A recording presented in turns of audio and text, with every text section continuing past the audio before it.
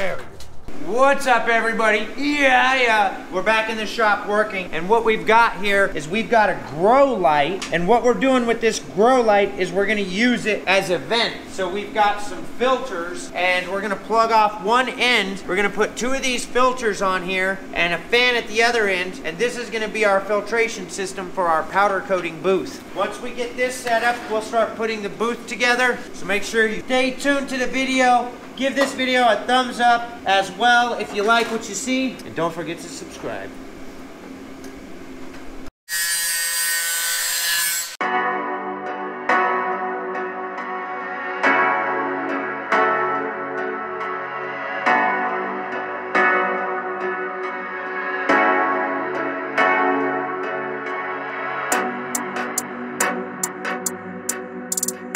You'll be recording us with the GoPro, Xander.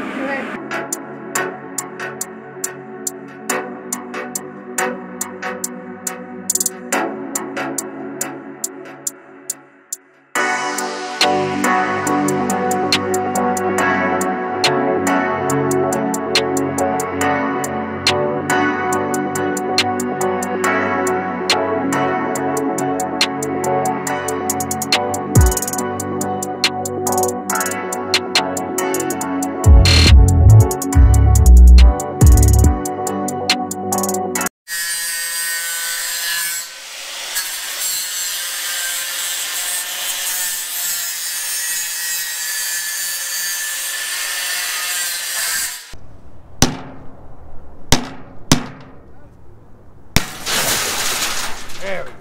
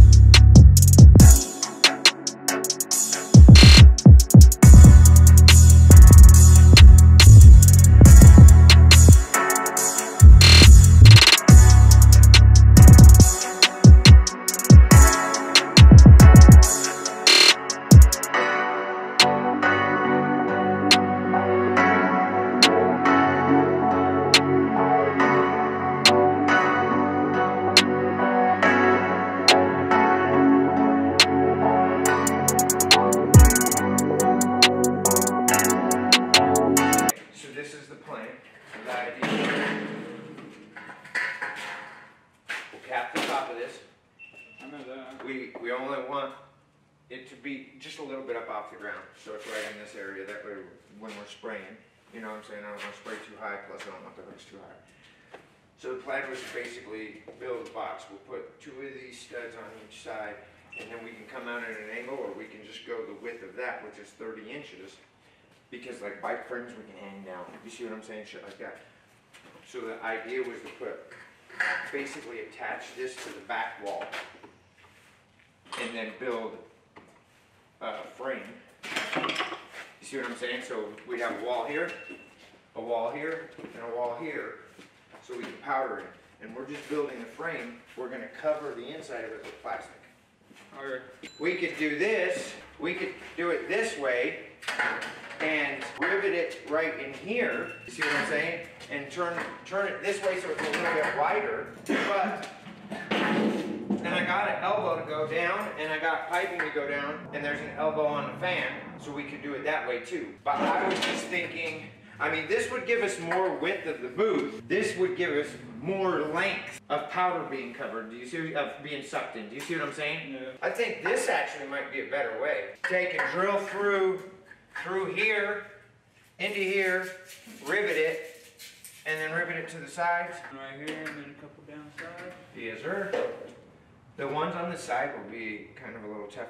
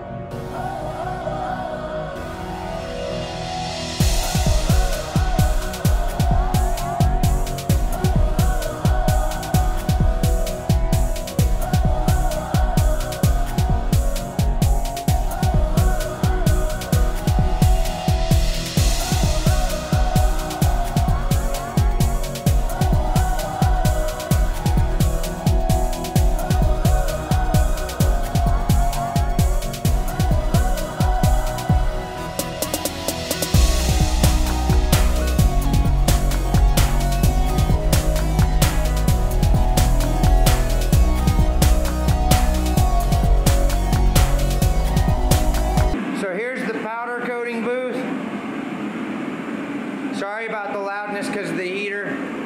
Basically, here's the top. That's where the back filters are going to go. One of these sides is going to be plugged, and the other one's going to have a fan in it, and then two big filters right here.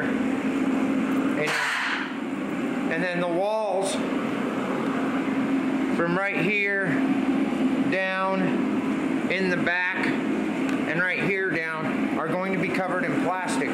So we've basically got where that rail is, that booth area. Then we'll have a bar that goes across right here. I know it's kind of hard to see. I'm going to set you guys up on the tripod and explain it a little bit more too. Hey, what's up everybody? So right here we got our powder coating booth, as I said. Here's the frame for it. This will be covered with plastic. This right here and this right here will be covered with plastic. And then then this wall right here will be covered with plastic. We're going to have one more brace that goes down right here, and then across. And then right here, we're going to put a bar across that we can go ahead and hang stuff on. That'll be able to hold, you know, quite a bit of weight, a couple 100 pounds.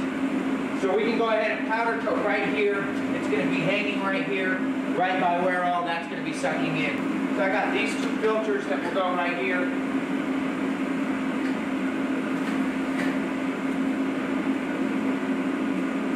Bam. So those filters will go there. And big giant fan to suck it all out. We'll be all good to go. So I'm going to go ahead and throw you guys back on time lapse. Sorry for all of the time lapse, but I will be jumping in here to go ahead and talk to you guys and explain to you guys what I got going on. First thing right now is I got these extra lumbis. I'm going to go ahead and put in these two braces here and then these braces here. Those are going to be the first things that I go ahead and do. So I'm going to go ahead and take care of that right now. Yeah.